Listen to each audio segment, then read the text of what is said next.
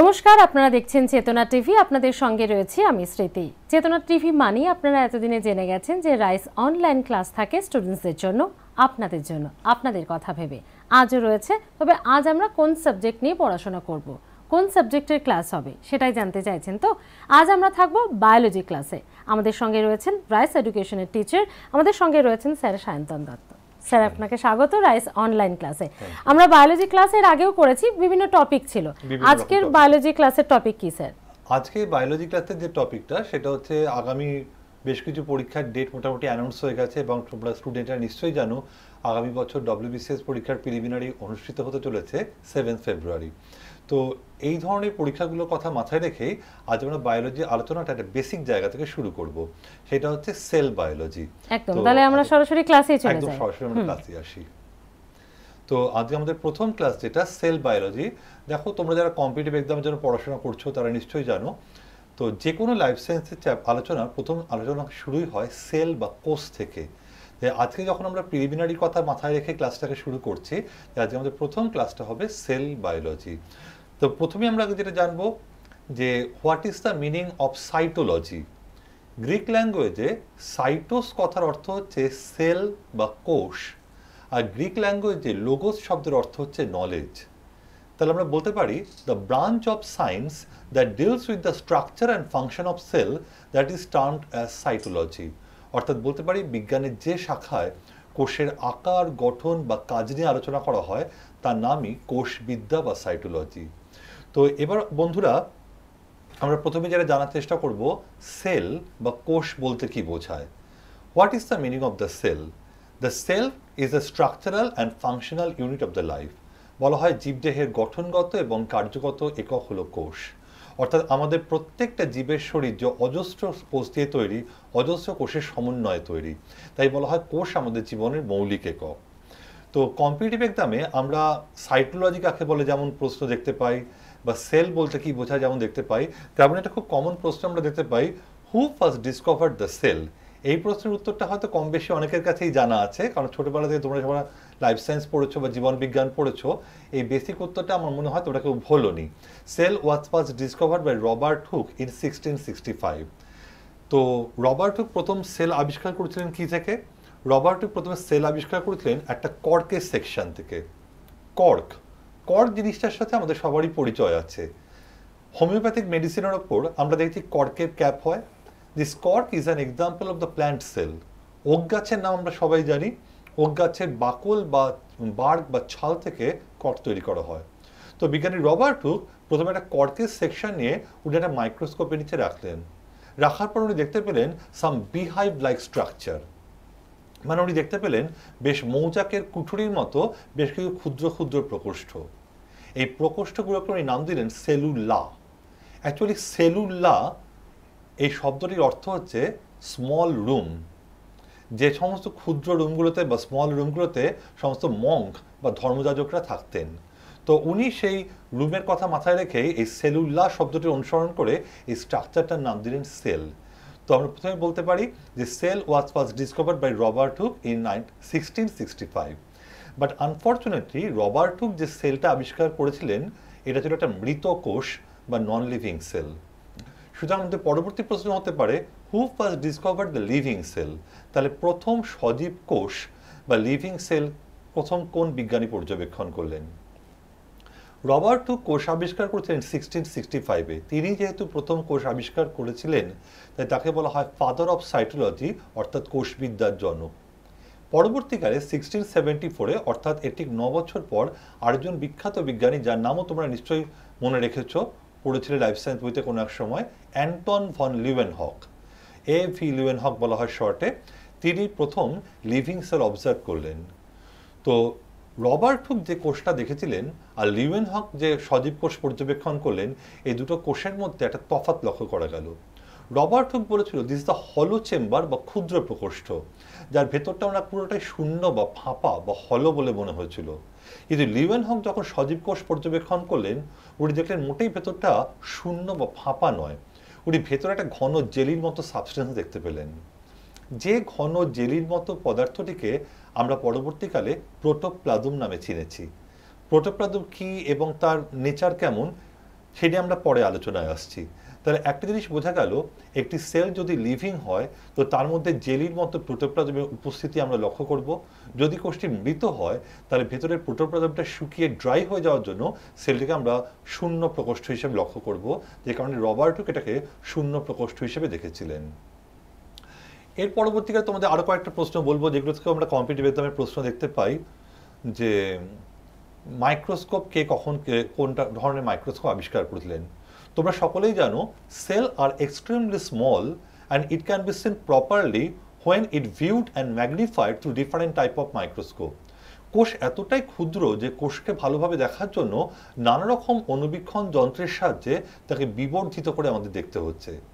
তো আগেকার দিনে বিজ্ঞানীরা যে ধরনের মাইক্রোস্কোপ ব্যবহার করতেন সেগুলোর রেজলিউশন পাওয়ার খুব একটা স্ট্রং ছিল না। দিস ইজ সিম্পল মাইক্রোস্কোপ, এবং সেই সিম্পল মাইক্রোস্কোপ বা সরল অনুবীক্ষণ যন্ত্র আবিষ্কার করেছিলেন অ্যান্টন ভন লিউয়েনহফ। কিন্তু স্কুলে বা কলেজে আমরা যে মাইক্রোস্কোপগুলো দেখেছি, যে মাইক্রোস্কোপগুলোর সঙ্গে আমাদের পরিচয় আছে, that is called compound microscope বা যৌগিক অনুবীক্ষণ যন্ত্র, এবং এটি আবিষ্কার করেছেন দুজন বিজ্ঞানী। একজনের নাম ফ্রান্সিস জেনসেন, আরেকজনের নাম জ্যাচারিয়াস জেনসেন। ঘটনাচক্রে এই দুই বিজ্ঞানী আবার দুই ভাই ছিলেন। তাই তোমরা যদি কখনো অপশানে ফ্রান্সিস জেনসেন বা জ্যাচারিয়াস জেনসেন নামটা না দেখতে পাও তো তোমরা সেখানে নিশ্চয়ই খেয়াল করবে লেখা আছে কম্পাউন্ড মাইক্রোস্কোপ ডিসকভার্ড বাই, অপশানে দেওয়া থাকবে জেনসেন ব্রাদার্স। আর এখন খুব বড় বড় ল্যাবগুলোতে বা ল্যাবরেটরিগুলোতে যে ধরনের মাইক্রোস্কোপ ব্যবহার করা হয়, যার সাহায্যে একটা সেলের আলট্রা স্ট্রাকচার বা ক্ষুদ্রাতি ক্ষুদ্র গঠন আমরা লক্ষ্য করতে পারি, that is called electron microscope. এবং সেই ইলেকট্রন মাইক্রোস্কোপ আবিষ্কার করেছিলেন সায়েন্টিস্ট নল অ্যান্ড রুস্কা।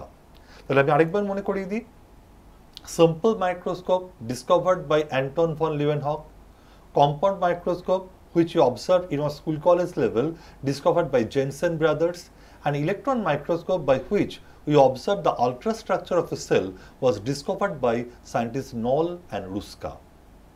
দেখো আমরা সকলেই জানি কোষ ভীষণভাবে ক্ষুদ্র এবং কোষকে দেখার জন্য নানা রকম অনুবীক্ষণ যন্ত্র বা মাইক্রোস্কোপের সাহায্য আমাদের লাগছে। তবুও যদি আমাদের প্রশ্ন করা হয় what is the example of the smallest sell of the living kingdom, অর্থাৎ জীবজগতের মধ্যে সর্বাপেক্ষা ক্ষুদ্রতম কোষের নাম কি? এই প্রশ্নটা আমরা অনেকবার পরীক্ষায় আসতে দেখেছি। এটার নাম হচ্ছে মাইকোপ্লাজমা গ্যালিসেপ্টিকাম অ্যান্ড মাইক্রোপ্লাজমা লেডলাই। এরা এক ধরনের মাইক্রো অর্গানিজম বা অণুজীব, যাদের কোষগুলো এখনো পর্যন্ত পৃথিবীতে আবিষ্কৃত সমস্ত রকম কোষের মধ্যে সর্বাপেক্ষা ক্ষুদ্রতম কোষ। তাহলে পরবর্তী প্রশ্ন আসতে পারে, ক্ষুদ্রতম কোষ যদি মাইক্রোপ্লাজমা গ্যালিসেপ্টিকাম বা মাইক্রোপ্লাজমা লেডলাই হয়ে থাকে তাহলে জীবজগতের মধ্যে সবথেকে বড় কোষ কোনটা? তো এখানে আমাদের আলোচনাটা দুভাগে ভাগ হয়ে যাবে।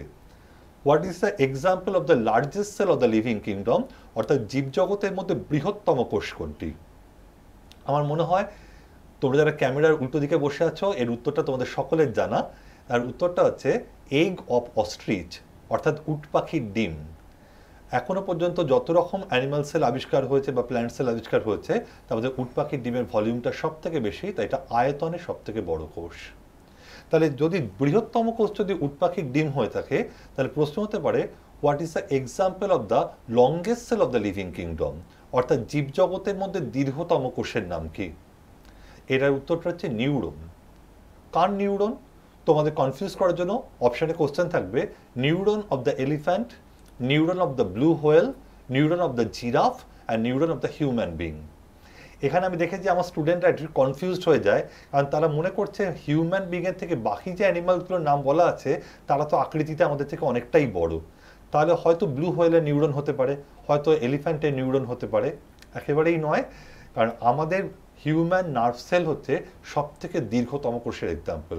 কারণ আমাদের ব্রেন বাকিদের তুলনায় অনেক বেশি উন্নত, তাই আমাদের নিউরন অনেক বেশি ডেভেলপড।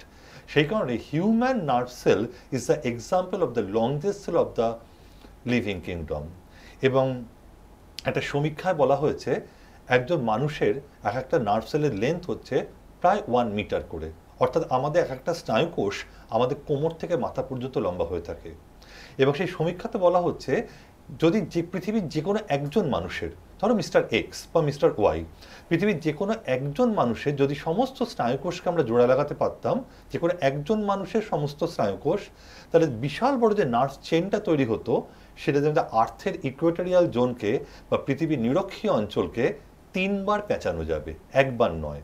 তাহলে বুঝতেই পারছো কেন বলা হচ্ছে human nerve cell is the example of the longest sell of the living kingdom. এখানে প্রশ্ন আসতে পারে পৃথিবীর মধ্যে এবং মানবদেহের মধ্যে যদি দীর্ঘতম কোষ হয়ে থাকে হিউম্যান নার্ভ সেল, তাহলে মানবদেহের সর্বাপেক্ষা ক্ষুদ্রতম কোষের নাম কি? তাহলে এর উত্তরটা তোমাদের অনেকেরই হয়তো জানা আছে, হিউম্যান স্পার্ম সেল বা মানবদেহের ক্ষেত্রে শুক্রাণু বা স্পার্ম সেল হচ্ছে সর্বাপেক্ষা ক্ষুদ্রতম কোষের এক্সাম্পল। আমরা এতক্ষণ ধরে বৃহত্তম কোষ, দীর্ঘতম কোষ যেগুলো নিয়ে আলোচনা করছিলাম, কোনো না কোনোভাবে এরা প্রত্যেকেই নানা রকম অ্যানিমাল সেলের এক্সাম্পল। তাহলে যদি আমাদের কাছে প্রশ্ন করা হয় what is the longest sell of the plants, তাহলে এখানেও কিন্তু আমাদের প্রশ্নটা দুরকমভাবে আসতে পারে। What is the longest sell of unicellular plant, অর্থাৎ এককোষী উদ্ভিদের মধ্যে দীর্ঘতম কোষ কোনটি? What is the longest sell of the multicellular plant, অর্থাৎ বহুকোষী উদ্ভিদের মধ্যে দীর্ঘতম কোষ কোনটি? এককোষী উদ্ভিদের মধ্যে দীর্ঘতম কোষের নাম অ্যাসিটাবুলারিয়া। এটা এক ধরনের শৈবাল বা অ্যালগি, যার এক একটা সেলের লেন্থ হচ্ছে 5 to 10 সেন্টিমিটার। আর যদি প্রশ্ন করা হয় what is the longest sell of the multicellular plant, তাহলে আমরা বলবো রেমি গাছের তন্তু, অর্থাৎ ফাইবার অফ রেমি। এই গাছের গায়ে যে বাকল হয়, সেই বাকল বা বার্কের এক একটা তন্তু বা ফাইবারই হচ্ছে এর এক একটা দীর্ঘতম কোষ, যার এক একটা কোষের দৈর্ঘ্য হচ্ছে 55 সেন্টিমিটার। তো এই হচ্ছে আমাদের নানা রকম ক্ষুদ্রতম কোষ, বৃহত্তম কোষ উদ্ভিদ জগতে বা প্রাণী জগতে যে প্রশ্নগুলো আমরা বারংবার বিভিন্ন কম্পিটিটিভ এক্সামে আসতে দেখেছি বা ভবিষ্যতেও হয়তো আসতে দেখব, তার একটা ধারণা তোমাদেরকে আমি দিলাম। আচ্ছা, এই প্রসঙ্গে একটা কথা বলে রাখি, একটা খুব কমন শর্ট কোশ্চেন আমরা কম্পিটিটিভ এক্সামে দেখতে পাই, example of the animal sell which can visible in naked I, অর্থাৎ খালি চোখে দেখতে পাওয়া যায় এমন প্রাণী কোষের উদাহরণ কি হতে পারে? এটা হয়তো অনেকেই তোমরা জানো, হয়তো এটা অনেকেই তোমরা খেয়াল করোনি, এটা হচ্ছে egg of some birds and some reptiles. অর্থাৎ খালি চোখে আমরা যে বিভিন্ন পাখিদের ডিম দেখতে পাই বা বিভিন্ন সরীসৃপের ডিম দেখতে পাই, এগুলোই হচ্ছে একটা single cell which can visible in naked I. তো তাহলে যত রকম অ্যানিম্যাল এগের আমরা সন্ধান পেয়েছি, একটু আগে তোমাদের জানিয়েছি, তার মধ্যে এগ অফ অস্ট্রিচ হচ্ছে লার্জেস্ট সেল, অর্থাৎ লার্জ ইন ভলিউম, এমন একটা কোষের উদাহরণ, বৃহত্তম কোষ। এরপর তোমাদেরকে যে পয়েন্টটা জানাবো সেটা হচ্ছে সেল থিওরি। সেল থিওরি কোষের কথাটার অর্থ হলো কোষবাদ। কোষবাদ বা সেল থিওরি প্রবক্তা হলে দুজন জার্মান বিজ্ঞানী, স্লেইডেন এবং সোয়ান। এই দুজন বিজ্ঞানী আমাদের বলছেন যে sell is the fundamental unit of the life. তো আমি পরের স্লাইডে আসবো। তাদের যেটা বলা হয়েছিল যে structural and functional unit of life, বলা হচ্ছে the sell is the basic unit that is capable of performing the life function. অর্থাৎ কোষ আমাদের জীবনের মৌলিক একক, এটাই হচ্ছে বিজ্ঞানী স্লেইডেন এবং সোয়ানের কথা অনুসারে সেল থিওরির মূল বক্তব্য। কথা বলার কারণ, তার কারণ একটু আগে তোমাদের যেটা বলছিলাম, আমাদের শরীর অজস্র কোষের সমন্বয় তৈরি। দেখো তোমরা যে বাড়িতে রয়েছো, সেই বিল্ডিং বা ইমারতটা কিন্তু অনেকগুলো ইটের সমন্বয়ে তৈরি। একটার পর একটা ইট সাজিয়ে তবে একটা দেওয়াল তৈরি হয়েছে, 4টে দেওয়াল মিলে তবে একটা রুম তৈরি হয়েছে, এবং অনেকগুলো রুম মিলে তবে তোমার বাড়িটা তৈরি হয়েছে। ঠিক সেভাবে আমাদের শরীরটাও অজস্র কোষ দিয়ে তৈরি, তাই কোষ আমাদের জীবনের মৌলিক একক। আমাদের শরীরের মধ্যে যে সমস্ত বায়োলজিক্যাল অ্যাক্টিভিটিসগুলো চলছে, ধরো নিউট্রিশন, রেসপিরেশন, সার্কুলেশন, এক্সক্রিয়েশন, অর্থাৎ রেচন, সংবহন, পুষ্টি, শ্বসন, এই সব কিছুই কিন্তু নানা রকম কোষীয় কার্যাবলীর ফলাফল। প্রত্যেকটা কোষের মধ্যে এই সমস্ত বায়োলজিক্যাল অ্যাক্টিভিটিসগুলো ঠিকঠাক চলছে বলেই কিন্তু আমাদের শরীরের মধ্যে সমস্ত বায়োলজিক্যাল অ্যাক্টিভিটিস ঠিকমতো এক্সিকিউট হচ্ছে। That's why cell is regarded as the fundamental unit of the life. তো এই প্রসঙ্গে আরেকটা প্রশ্ন আসতে পারে, what is the exception of sell theory, অর্থাৎ কোষতত্ত্বের ব্যতিক্রম কাকে বলা যেতে পারে? তো কোষতত্ত্বের ব্যতিক্রম আমরা বলতে পারি ভাইরাসকে, কারণ virus is the intermediate between the living and non living sell. অর্থাৎ ভাইরাস হচ্ছে নানা রকম জীব এবং জড় পদার্থের মধ্যবর্তী পর্যায়ের বস্তু। তার সঙ্গে এটাও বলা হয় virus is also the intermediate between the cellular and acellular substance. অর্থাৎ যাবতীয় কোষের ক্রাইটেরিয়া বা বৈশিষ্ট্যগুলো ভাইরাসের সঙ্গে একটু ম্যাচ করে না।